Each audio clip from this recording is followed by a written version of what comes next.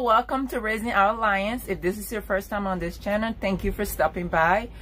We are a family of 6 that homeschool, and we are living in a Skoolie, which is a school bus turned into tiny house.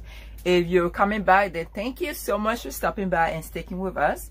Today's video is going to be of my countertop and my sink area, the little space I have to try to change it up, because we were in a rush building the sink because we changed the layout of the bus. When we first started out with the bus, we had a bunk bed in the middle, but then we decided to move the kids in the back to give them more space. That means everything had to be switched around.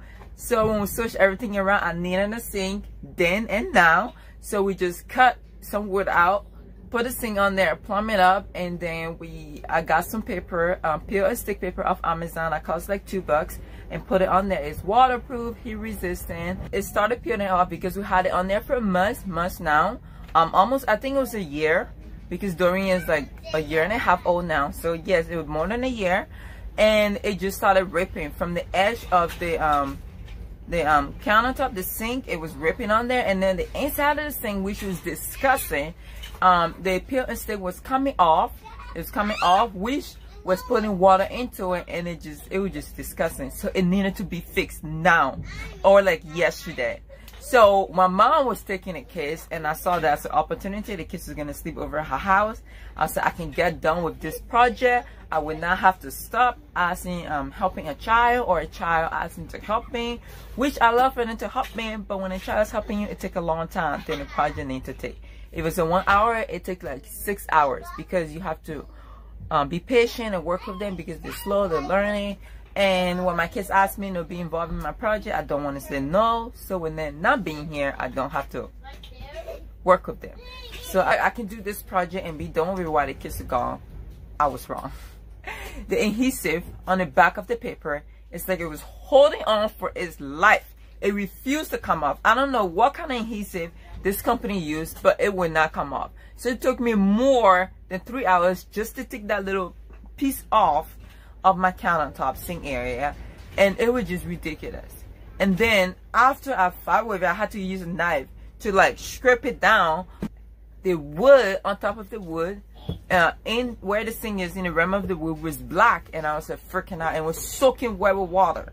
And I said, oh Lord, I am going to have to replace this wood with all, and I didn't want it to, because the prices of wood right now is high. During the COVID, the prices skyrocketed.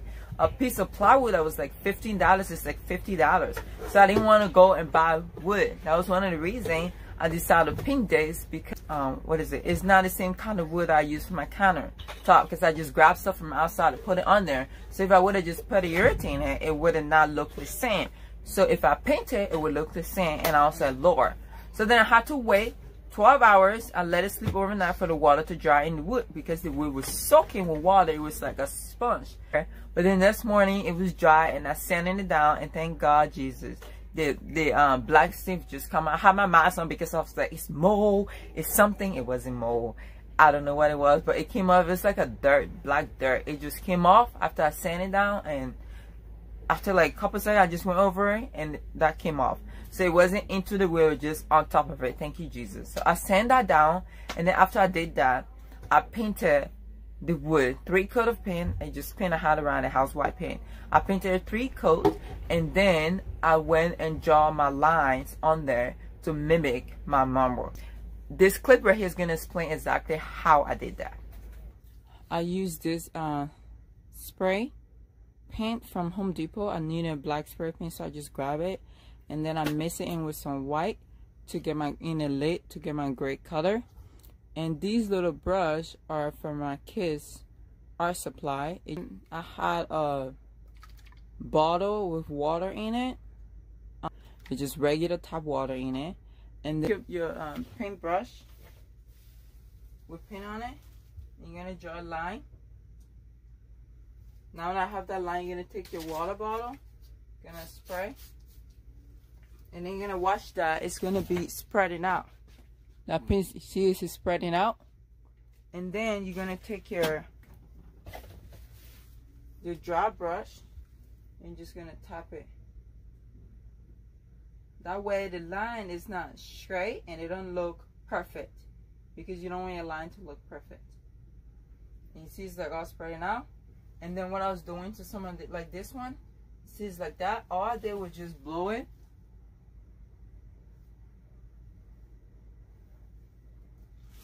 When you blow it, and it just spread out like that. And that looked like, when you see that, it's like a lot of liquid. What I did later on with it, when it's about to dry, and then I just top it. But some of them I left it like that. I just let the water control what the paint is gonna do, because like I said, it's not gonna be perfect. That's what you're going for. And then you can just, if you want to take more off, you can just dry your brush and then just top it, and it'll remove some of that paint off.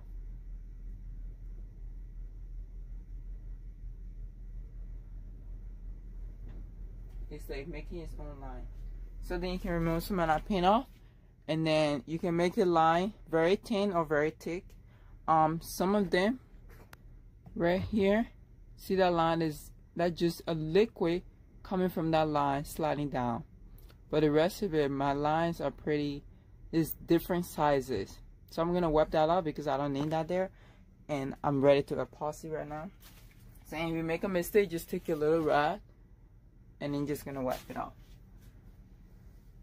So after I painted it down and I did my fake marble on there, my next step was to epoxy the countertop to make it look like marble, because you need waterproof and stuff like that. So for my material, I went to Dollar Tree and get a bowl to put my epoxy in. I got a big enough bowl for me to put the epoxy in. I need it. You need that. And then I got a measuring cup, because your measurement have to be exact, or you're just gonna have a chemical reaction that you don't want. And then I got a spatula, a silicone one that's flexible for me to mix my epoxy in.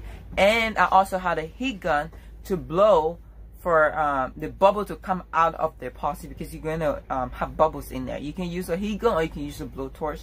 I had a heat gun, so I used that.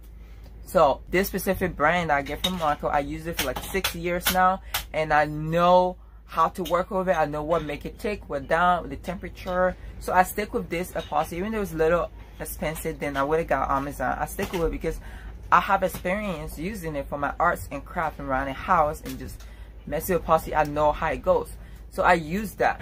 But for what you want to do with this epoxy to decrease your bubble, but if you do have a blowtorch and a heat gun, you really don't need to worry about it.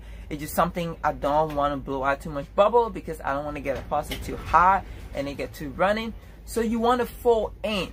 You don't want to just mix it in. You want to fold in like a batter, like you're folding your batter in. That's how you want to do. You just want to fold in until it's all mixed. And you're going to know, even though the epoxy is clear, you're going to know the difference if it's not blending in from part A and part B. You can see it while you're mixing it. So when it's all blended and unified, now you know you're ready to use it.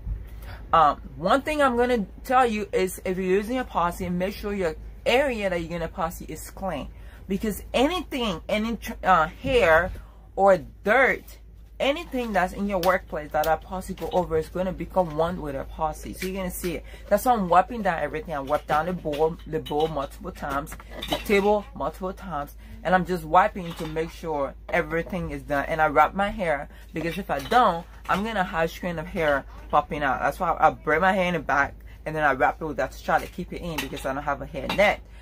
You want to do that, especially if you have a kinky hair like me, and it just does whatever it want to do.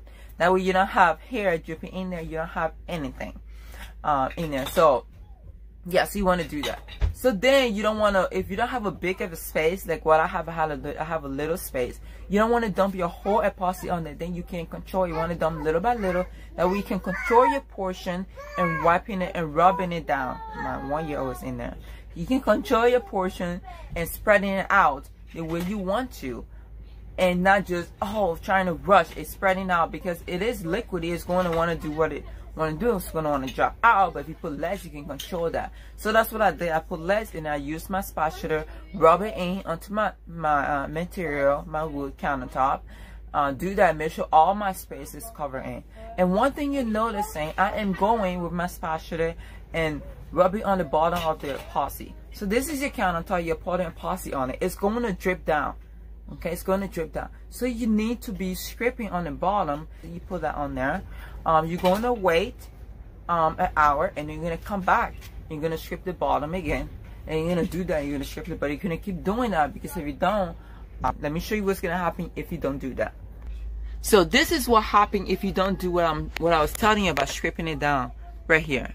Let me see if you can see. You're going to have, can you see? Yeah. So you're going to have bumps on your table like that. I was afraid to get my spatula to touch this hinge, because I didn't want it to get stuck and not pull down. So I just decided to leave that. But if you don't, this is what's going to happen. You're going to have bumps on your table, because when it's dropped down, it's going to have a little raindrop, and that's going to stay on your table. So you want your table to be like that. Nothing than this one. Second thing is, when you are working with material, you're going to put tape and plastic to try to prevent everything from spilling and touching your stuff that you don't want it to be touching. You need to make sure you take that tape off before your epoxy dry all the way out. Okay, like I said, everything that's underneath your epoxy is going to become part of whatever project you're doing. Is going to become part of it. It's going to seal it in. That's what epoxy does. So if you have tape that you tape down the area so you don't have epoxy on your fridge or another part of the countertop, you need to make sure you remove that when it have the consistency of is it a pudding or jello? I don't know what American call it. You eat that, it's in a little thing. It's like chocolate flavor thing. Anyway, you want to have you want it when your epoxy is that consistency. So maybe a couple hours. You want to pull your tip off before it dry completed. Put it off, because if you don't, it's going to become part of that. And if you do it earlier than that and it's still running, your epoxy is just going to run over to whatever you're trying to protect. So you want to do it when it's thick enough that it's not going to run over, and it's not too thick where you can't pull the tip off. So this is the little rim up here that I use PVC pipe to close this part of that where water don't go in there, just leftover material from the bathroom. And I put a tip on there to protect this right here. I had the tip across, right? This is just silicone. I just put that on there to protect water from going through. That's what that's for. It's not epoxy, but that tip is stuck in there and it's not coming out. It's like in with the PVC and the epoxy. That is not coming out at all.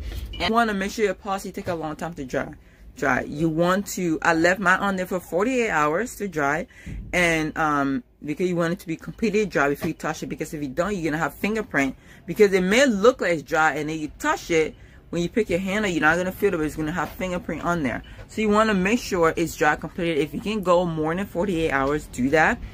I recommend the longer the better. And you want to have a controlled environment. I have kids, and when it came up here, it was like after 24 hours of me putting it on there, and they saw a shiny new thing and they wanted to touch it, and when they touched it, it left their fingerprint in there. So right here, this is what I'm talking about. You see, it's not smooth right there because they put a fingerprint in there, and that epoxy formed to it, and when it dry like that. So right here, it's not smooth. I think they went like that and drag it, so the fingerprints in there. So if you have any child around that's going to be touching stuff, make sure they're not. So let me show you the final product of my fake marble countertop that look real. Let me flip this around because this kitchen is tiny. You're not going to see if this camera is on me.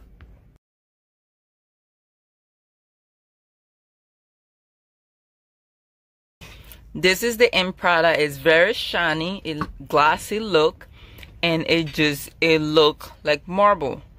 Like if I wouldn't have done this and walking here, I would have assumed this is marble. So I'm just gonna go down, and you can see this the flip down part.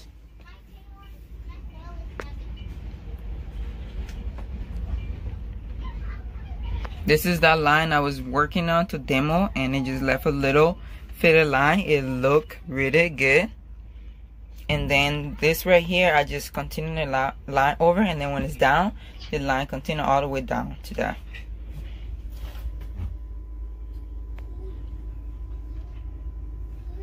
And but this is the back of it.